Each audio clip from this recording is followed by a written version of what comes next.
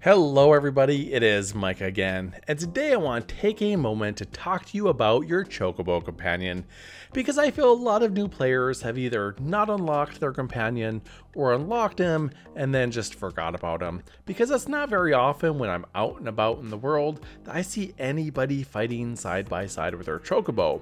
But your Chocobo Companion is going to make everything that you're doing in the overworld, whether it's fates or quests or learning blue magic, all that much easier.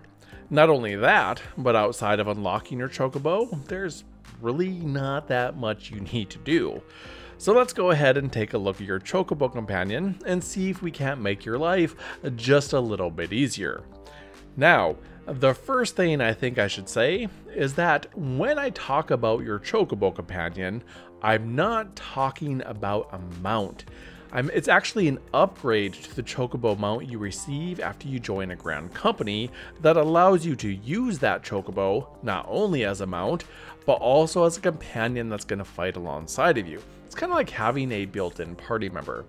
Not only that, but you can set your Chocobo to be a tank, a healer, a damage dealer, or any combination thereof. You can customize his color and his barding, not to mention name him whatever you want, within reason of course. So let's begin, and by the end of this video, you should know absolutely everything there is to know about your Chocobo. So to obtain your Chocobo Companion, you first of course need to unlock him, and you can do that after completing the main scenario quest, A Hero in the Making, and joining a Grand Company. After you do, a quest called My Little Chocobo is going to unlock at the Grand Company Hall of whichever city-state you decided to join. Now this quest will also unlock the ability to use mounts in general, so if you already have access to mounts, you know that you're good to go. Now all you need to do is simply reach level 30 on any job. And once you do, a quest will unlock from the NPC Doset at Camp Tranquil in the South Shroud called My Feisty Little Chocobo. Completing this quest will allow you to use your company-issued Chocobo as your companion. Oh, and while you're there, make sure you also finish the quest Bird in Hand from Luqualot in the Central Shroud, which should open up immediately after My Feisty Little Chocobo is complete. This is going to be important later, so you're able to upgrade your Chocobo's abilities.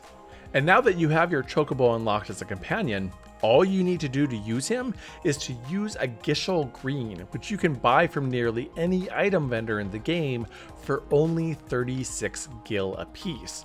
One Gishel Green will allow you to use your companion for 30 minutes, and that can be extended up to 60 minutes by simply using a second one. Your Chocobo Companion, just like your character, is going to start at level 1, but he only has a max level of 20, and he does not require any more quests or anything else special. He's simply going to level up as he fights alongside of you, gaining experience with each kill, just like you.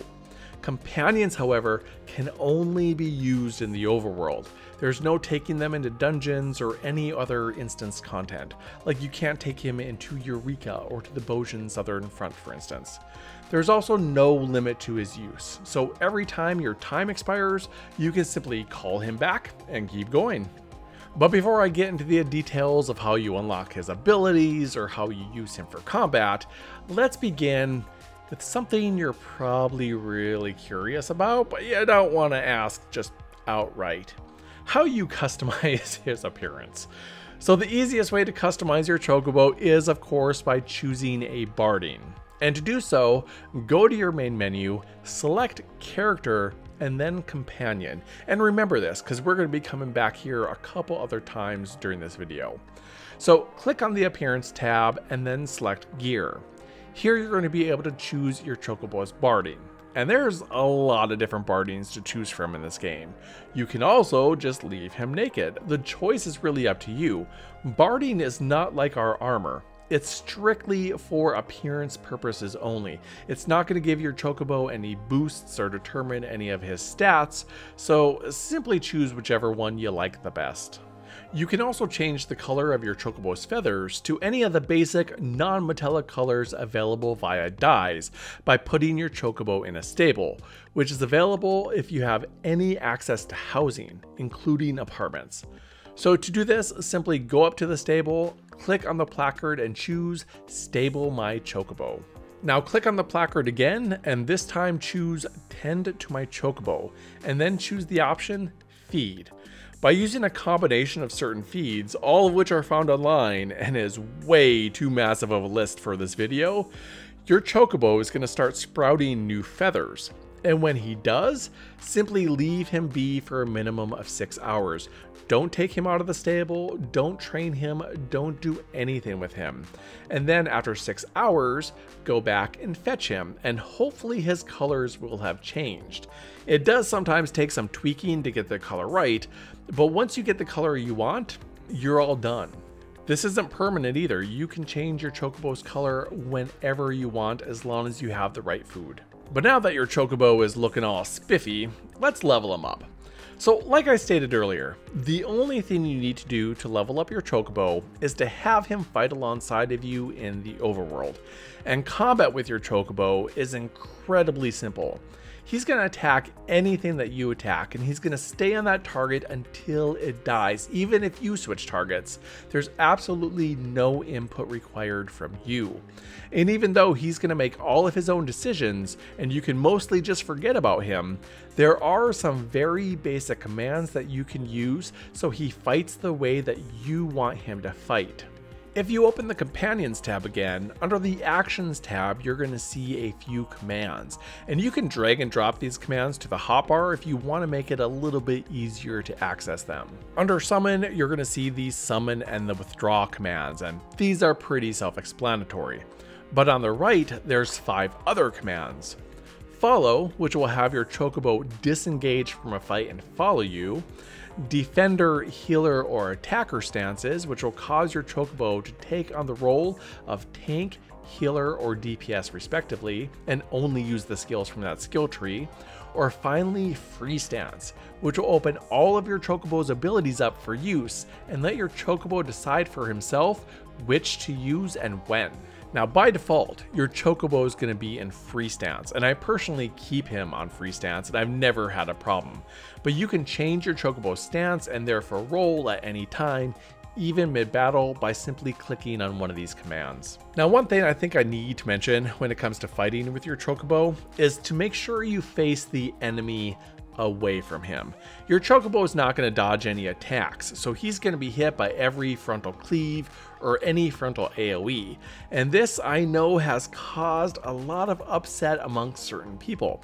I've read multiple posts on the forums and on Reddit from really upset players about how their Chocobo dies so fast because he's being hit by every single frontal attack, even if he's not tanking. And it never seems to dawn on these people to simply turn the mob away from your Chocobo. I mean, it's not rocket science, but it's enough of an issue that I feel I needed to include that. But with that out of the way, let's go ahead and take a look at your skill tree. Because unlike your character, your Chocobo does not have a job. Instead, he has 30 active and passive abilities split between 3 lines. A tank, a healer, and an attacker line. And every time your Chocobo levels up, he's going to be awarded with a certain number of skill points, which can then be spent to unlock those abilities. Now, every level he earns will have a greater number of points that you can spend in any of those skill lines. And there are absolutely no restrictions. If you want to level the healer and the tank line simultaneously, you can. If you want to do just one, you can do that too. If you want to do all 3, hey, you can do that too. Much like yourself, your Chocobo can learn any role at any pace you want it to. So when your Chocobo levels up, you're going to want to go back to the Companions tab and this time select Skills. Here you're going to find your Chocobo's rank, his experience bar, how many points you have to spend, and the 3 skill lines, as well as a few other things. If you have enough points to unlock a skill, it's gonna be flashing. And since you cannot manually control any of these skills and it's all left up to the Chocobo, there's absolutely no way to drag and drop them to your hotbar or do anything else with them. Simply unlock them and you're all done. Now personally, I start in the healer line and I try to get at least up to the Chocobo Cure unlocked before moving on to the attacker line. That way, when my Chocobo is in free stance, which is always, he's going to be able to keep me healed up fairly well as help DPS enemies down. But it is of course completely up to you to decide how you unlock your skills in a way that's going to have your Chocobo Companion complement your very own playstyle. There's also absolutely no need to worry about which order you unlock these skills in. Not only will you gain enough skill points to be able to unlock all 30 skills by the time your Chocobo reaches max rank, but you're also going to be able to reset those points at any time by feeding your Chocobo a Reagan Pepper, which can be purchased from your Grand Company for 48,000 company seals. Your Chocobo will initially cap at rank 10, so if you get there and you only have half your skills unlocked, don't worry, you didn't mess anything up and I didn't give you the wrong information. Because your Chocobo's max rank is, like I said earlier, 20. But after your Chocobo hits rank 10, you're going to need to use a Thavnarian Onion to break the rank cap. And you're going to need 1 Thavnarian Onion for each rank thereafter. So in total, you're going to need 10 to max your Chocobo Companion's rank. Now these onions are available on the market board, but if you have access to a garden, you can also grow them. I would start early though, because these things take quite a long time to grow. You have to crossbreed a few other things to get the onion seeds themselves, and then the onions, once you have them in the ground, are going to take about 10 days, real life days, before they become actual onions. So it does take time. Start early. Now the last thing I think I need to cover when it comes to your Chocobo is the stable that you keep your Chocobo in. Because when you place your Chocobo in a stable, there is a few ways that you can still interact with him, mainly by using the train option. First things first though, be sure you clean your stable. A sparkly, literally sparkly clean stable is going to increase the amount of experience your Chocobo earns while training. Cleaning your stable is really simple too. All you need to do is click on the stable's placard and then select clean stable while you have a magic stable broom in your inventory. And you can buy those brooms for 20,000 gil from the vendors in the housing zones. You can buy them off the market board, which is probably going to be significantly cheaper, or you can craft them, which is even cheaper still. And honestly, crafting them is usually your best bet because you're going to go through these brooms quickly. The stable gets dirty really fast, so you're going to need a lot of them. Anyway, once your stable's clean, you can select feed or train to feed your Chocobo any piece of Chocobo food, like Kraka or Curio roots. If you feed your Chocobo the same food consistently, it's going to grow to love that food, and it's going to gain an increase in that food's benefits, which are all on the screen right now in case you're curious. And every time you or someone else who has access to your stable trains your Chocobo, a short cutscene is going to play, and then he's going to gain a little bit of experience. Now you can train your Chocobo about once an hour, so if you're not actively running around the overworld fighting, you can still keep leveling him up so he's ready to go when you need him. But I think that is absolutely everything that you need to know about your Chocobo Companion, and he is incredibly helpful, so please don't just ignore him. It's gonna make your life a lot easier if you get him up to max rank, especially if you're still working on the main scenario quest line or you're just getting ready for Endwalker in general. He's really gonna speed a lot of things up. And like always, if you have any questions about your Chocobo Companion, if you want me to cover anything else in particular, or if you have any other suggestions about absolutely anything else, please feel free to drop them in the comments. And while you're down there, if you haven't already, a like and a sub would be greatly appreciated. And you can also follow me on Twitter, which is linked in the description. No pressure though, there's never any pressure. Anyway, as always, it's been a hoot. Until next time, have fun.